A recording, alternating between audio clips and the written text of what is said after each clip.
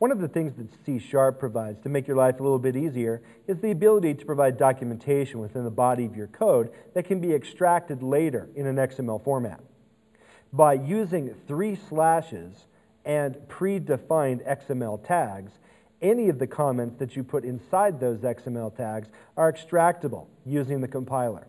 Remember, when we were looking at the command line compiler, there was a switch, /doc, that we could use to extract the XML documentation from the source files.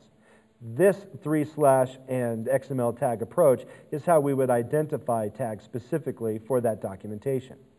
Now, some of the tags do have predefined meanings, so you may want to consult the books online to identify the specific set of tags that you can use and what those meanings actually are. Another approach for commenting your code is to use the standard line comment. So the 2 // followed by text will be a comment from that point to the end of the line. C++ block style comments are also allowed by using the /**/ to open and close your comments. Anything found within those different operators are considered comments by the compiler.